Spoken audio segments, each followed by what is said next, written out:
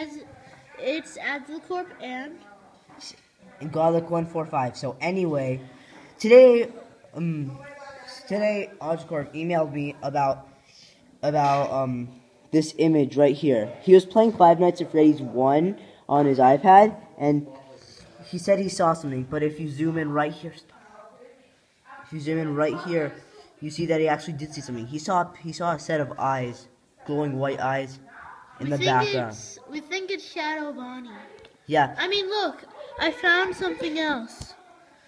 Look. So anyway, some other things could be the marionette. We don't know, or we could just be out of our minds. Or Balloon Boy. Yeah. Because we're pretty sure we saw it in the cameras. Yeah.